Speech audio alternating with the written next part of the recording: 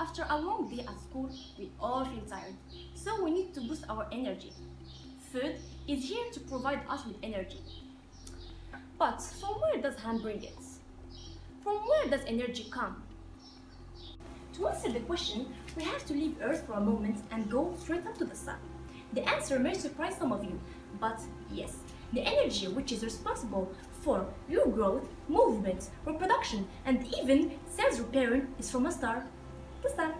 As you can see, sunlight only deals with plants in a phenomenon called photosynthesis. Chlorophyll, a molecule which gives the green look, is also responsible for catching energy from sunlight in daytime.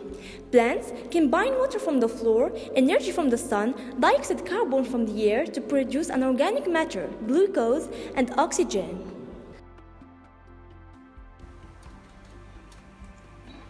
The problem is, this process is not efficient.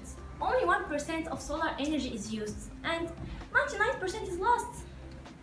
The rest is easy, just draw other consumers. What you see here is a very simple food chain. Nature is more complicated. The second part of the food chain is an herbivore. This cow eats some leaves, takes the glucose already made, uses oxygen in respiration, and gets an amount of energy less than 10% of the plant's energy. The process is still inefficient.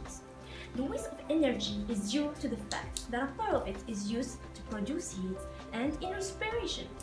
But there is also some parts of the plant that are pumped out and are still useful. I'm the last actor in this food chain, and by eating some cow's meat, I only benefit from less than 10% of this cow's energy, going through the same phase of respiration. This time, the wasted energy is in the bones and other organs that I've thrown away, and excrements. And to summarize the concept of energy flow, we can represent our food chain as a pyramid of energy. It indicates the amount of energy in each level and shows the loss between them, and as we go higher, we can see this decrease. Now you understand how energy is never destroyed. It is transferred from one consumer to another. And this is the story of my piece of ham. Enjoy your meals, and every time, think of their stories from the sun to you.